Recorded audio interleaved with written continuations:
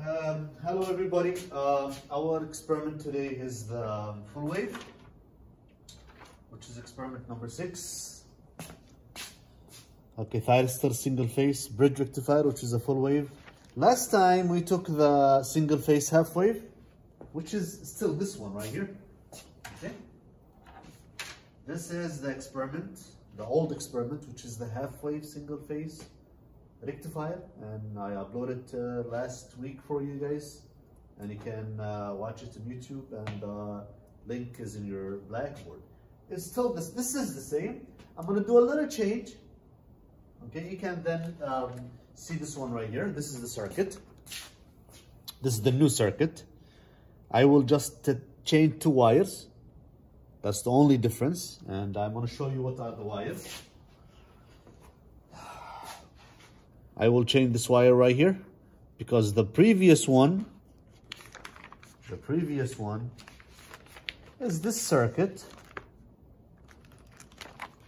okay, which we will go from the load to the neutral. From the load to the neutral. Now, we will go from the load to the bridge, and then between the two two thyristors will go to the neutral. That's the only difference, okay? I'm going to show you there, so you can come with me now. Okay. Okay, let's see right here what we will change. The power is off. So I will take this. You guys see this one right here? I will take this from the neutral. I will put it right here. Or right here. I will make sure that this is closed. Okay. So those are connected, and I will come from the neutral here. You guys see this? From the neutral, okay?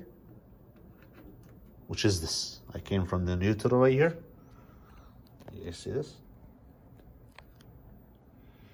I came from the neutral right here between the bridge, between the thyristors. Okay, now this is the circuit. So as I told you, it's the same as the previous one, connection-wise. What I have done before, it was like this. Okay, that was the half wave. No change. And now, I will leave those two right here for the synchronization between the thyristor unit and the V-source. So I'm going to come here now. So now I will have those 2 thyristors and those 2 thyristors. Okay. I make sure that this is closed and this is closed between those. And then between, I'm going to come to the neutral. So those are, this is connected to the source here, the bridge. Here. This is my source. And this is my bridge. And going out to the DC emitter, to the isolator right here, and then to the load, which is the inductive and resistive. This is both, okay? This is both. I can connect one only. So if I want to connect only the resistive, I will take out this, okay? I will come back here. I will take this and come back here. Now the resistive load connected by itself with no inductive. I'm going to connect the inductive later. And this is ready for the freewheeling diode, okay? Because the freewheeling diode is coming next, which is this. This is the freewheeling diode right here, okay? We will see it next. But let's see now. This is our experiment. And we will apply 90%. We will apply 90% right here. And the angle is 45. We already set it 45, so we will turn on and apply. It's already 90% here.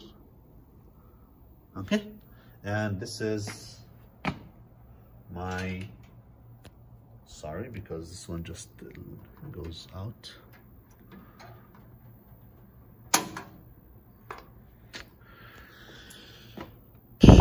Okay, I'll turn on. Let me just check this. I need to put this back.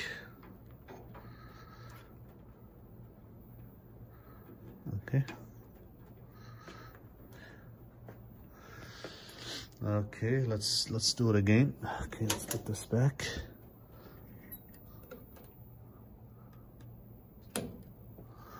Okay, that's my output right here for the resistive load only. Okay, now I can change the load and put it both. So turn off. Okay, that's what I will do right here. So I'm gonna put this here, and then this will be included.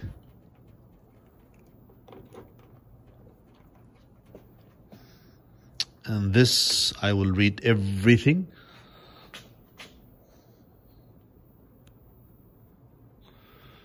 Okay, let me repeat because I think I was covering so this was before the resistive load only. Okay, this one is out here. So this was the resistive load right here. Okay. Okay, and I'm reading only the resistive load. And this is my resistive load. Okay. Now I will make the load both. So I will come here. I will take this. And I will connect the inductive load with the resistive load in series. Okay. And I will see. I think I already choose the values for both. So now let's turn on. And see here, we will have a ripple. Okay. We're gonna have a ripple, and the current is there. If I increase the inductive, if I have more inductive, then I will have like straight DC, as we explained before. Okay. Now let's see the freewheeling diode, and those are the values for you, just to see the values. Those are the values. This is the voltage here. Okay. Actually, it will be, if I apply 90%, it will be more. Okay, it will be around, yes, it's the same, around like 70, 65, something like this, if I apply 95. And then here, this is the current. I have the current is 1, and the current here is like 65. So a little bit different than this. So the power, you do the calculation. And the conduction angle, if we have inductive, it will be 180. You know how to calculate this. We have done this before. But if we have resistive load, then it will be less 135, because we will start at 45. So 180, which is beta minus alpha 145, the conduction angle will be 135. We know that gamma equals beta, which is 180, minus alpha, which is 45 alpha. So the conduction angle will be 135. Okay, then we can flip, and this is the drawing. This is the voltage. This is the voltage and current for resistive load, and this is the voltage and current for inductive. And this is the freewheeling. We can see the freewheeling right here. First, let's look at the circuit. This is the circuit here. So we're gonna take the freewheeling, because we're gonna use a power diode. Okay. And we will connect one here, okay, to the bottom, and the other one to the top. Okay, my bed. So let's, okay, this is here. Let's take it out. Okay. Okay, so we will connect the freewheeling. I should have something. Okay, the freewheeling should be in the top to the Q2, and the other one should be here, but I should have this. Still have the same problem. Okay, now I think I am okay. Okay, but this one here again. See, now I think we have solved the problem. This is the freewheeling now. Okay, we apply the freewheeling right here. And this is what we can see. I mean, it's moving. So I will stop. And see here, we get rid of the negative ripple. No more negative ripple right here. Okay. Negative ripple is gone. and the current is continuous, and that's because of the freewheeling. Okay, so if I remove the freewheeling, okay, I will move this. Okay, see here, that's the negative ripple. I'm gonna put the freewheeling.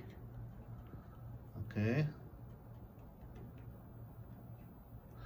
here now the negative ripple is gone, and that's the experiment for the full wave single phase, and this is the results. Okay, we can see here, this is the current and this is the output power, and this is the voltage no change. And it says what effect does the freewheeling diode have on the operation? We know this. Okay, we answered this for you last time. Okay, and you can look at this. I'm gonna just and that's the experiment. This is the experiment for full wave. Okay, with both loads. Okay, inductive and resistive, and the angle here is 45, and if we play with the angle, this is stopped actually. And if I remove the freewheeling diode, I'm gonna remove the freewheeling diode here, and I can play with the angle if I want to play. See here, this is the 45, our experiment. If I increase it and make it, for example, 60, this is 60. This is 60 here. And see how it changes. If I make this one 90 here, you can look at this. This is 90 now. This is 90 here. You guys see here? There is a gap now. Now, this is discontinuous. We explained this in theory class. We said that the inductive must be like large enough, and the for continuous, the inductive must be large enough, and the alpha, the firing angle, must be small enough. In this case, it's not small enough. So here, the alpha is big enough, and the inductive is small enough. So in this case, it's discontinuous. This is discontinuous current, and it's clear. See here, this is discontinuous current. This is discontinuous current. Inductive load is small enough, and firing angle alpha is big enough.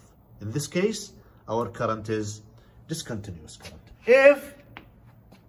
So now, see, this is here big, the firing angle. If we see here, I'm gonna show you both, so you can look at both, which is the firing angle and the oscilloscope. You can look at both. So I'm gonna bring it down. I'm gonna bring it down and see there. You can see there. I'm gonna bring it down into 45.